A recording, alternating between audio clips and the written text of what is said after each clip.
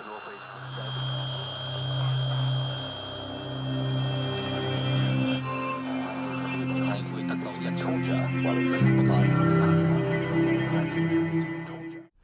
name's Shane Reese. I train at Bulldog Gym. I've had 25 fights. I've earned several belts, both amateur and now current WMC professional state titles. So I just want to take it as far as I can, challenge myself. Shane's a great fighter, little left-hander. He's a little Aussie battler, and he's just improving out of sight every year. He's doing really well.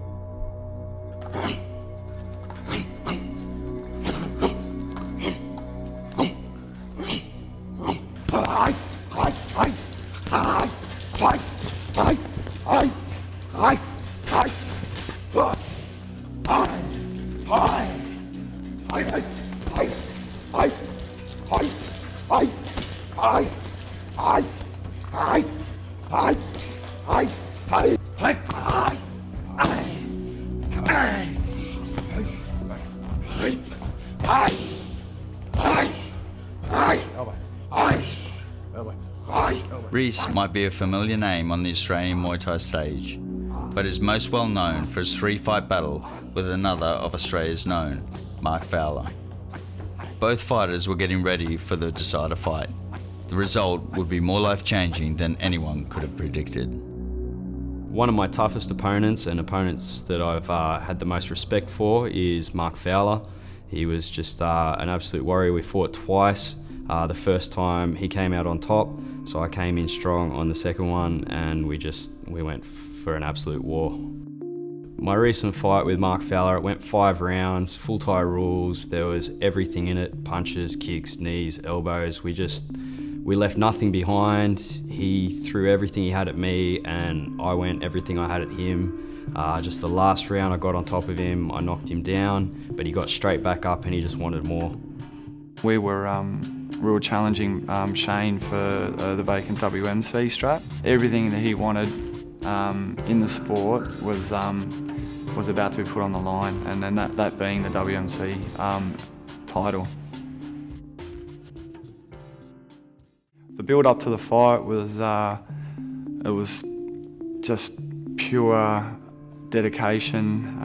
Mark was extremely motivated. He'd already won his first title against Shane Reese, the WBC strap, and we were challenging Shane for the vacant WMC strap. Everything that he wanted in the sport was about to be put on the line. He was so excited. I remember there was a real buzz in the corner going into it, and as we were going into the 5th, I believe we were still ahead going into the 5th, and unfortunately Mark got a knockdown earlier on in the round, and we kind of coasted, and to start with we got him back on, and Marky, being the fighter that he was, continued just relentlessly pushing forward and using his main strength, which is his fitness and his heart, and he pushed right through to the very end. After the fight, Mark was the same himself, just having a bit of a giggle, and we're sitting out the back, and he said he started to feel a bit queasy, which usually is just a sign of a concussion. He started to take a turn for the worse. He's starting to feel ill,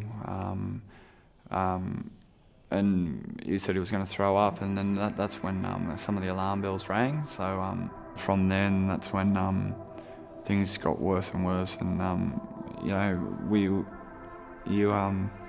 you think, yeah, being a trainer, you have to, and a leader, you have to keep a positive face and you know, and have a giggle and try and keep everybody in good stead. But I knew something was wrong, but I just thought it was a bad concussion, and you know, I kept on talking to him, and we were by his side. The ambulance came, and it was real, and I jumped in the ambulance and we went down to the hospital.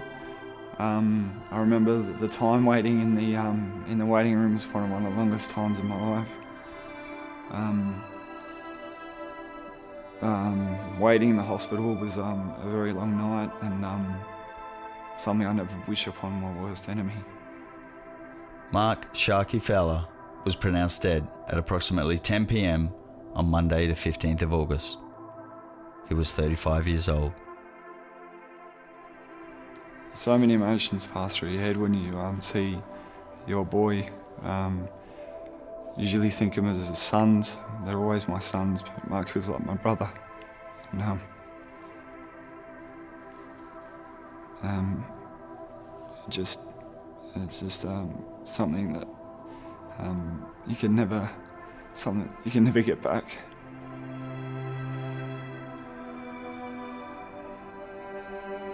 Losing Mark did affect the way that I thought about continuing on with the sport. But thinking from Mark's perspective, he wouldn't want me to give up. That's just the way he is. He was a person who never backed down, and that's one of the things that he taught me to do.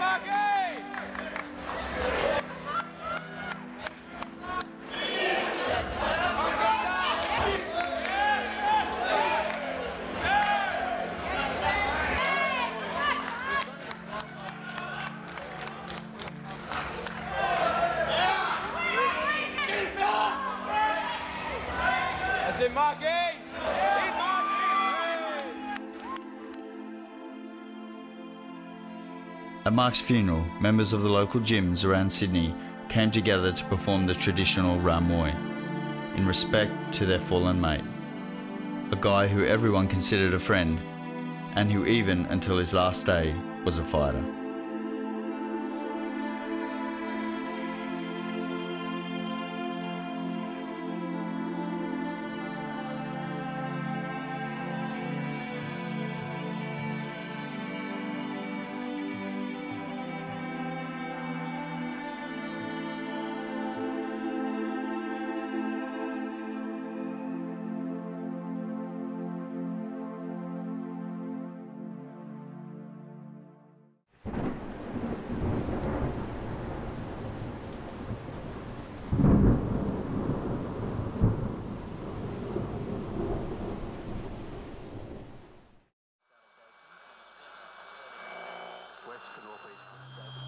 In every one of PTJ's fighters, there remains a little bit of Mark Fowler.